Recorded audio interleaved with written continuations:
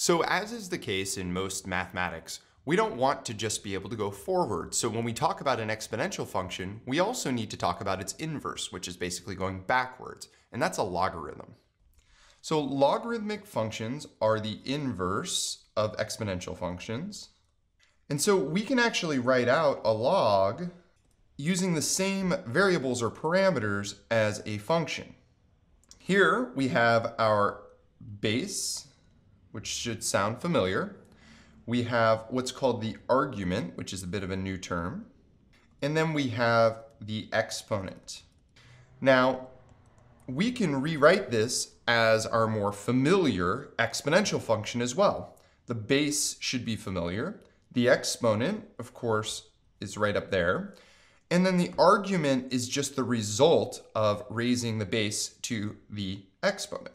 And so I kind of color-coded them here, but any log can be rewritten as an exponent. So let's go ahead and rewrite this in function notation, and then we'll see that by translating it to an exponential function, we already know a lot of the traits of this function. We'll go ahead and rewrite this as an exponent. So we have a base of 10. It's kind of the common log. It's being raised to the p of x power, and then that is equal to the argument x. Okay, great. So I'm doing this for a base of 10, but this would work for any of them. Again, it's just easier to work with a base that we know. So we can figure out a lot of the same things that we did in the previous example. So let's go ahead and find our critical values here.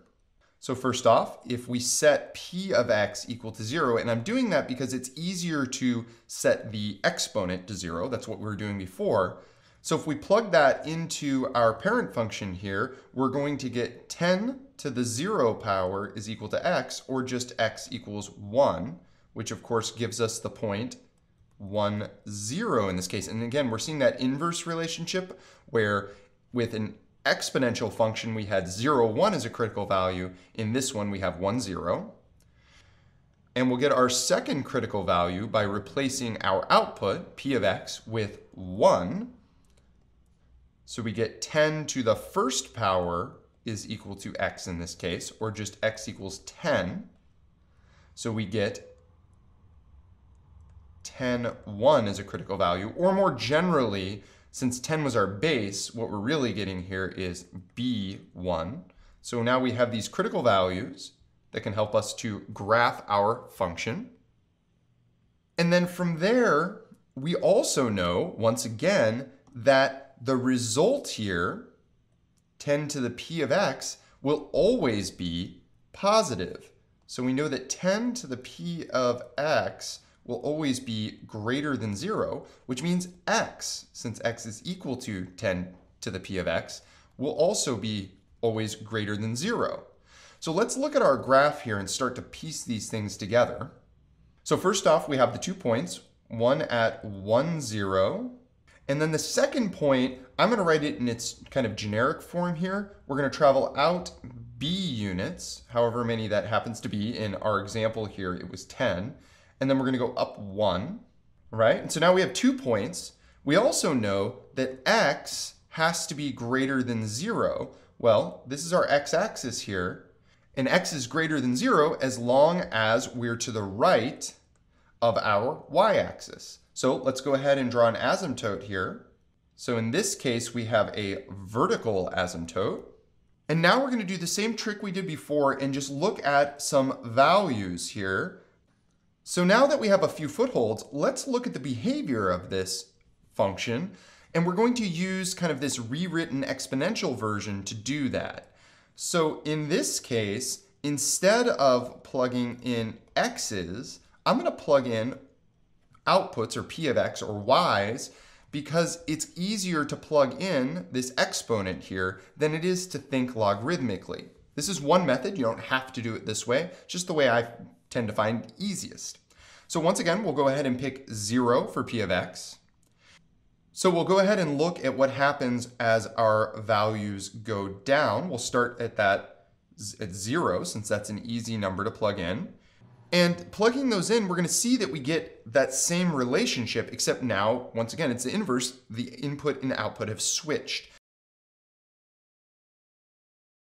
So now, to write this out kind of in a limit notation or to interpret it is a little more challenging because we do want to do that in terms of x.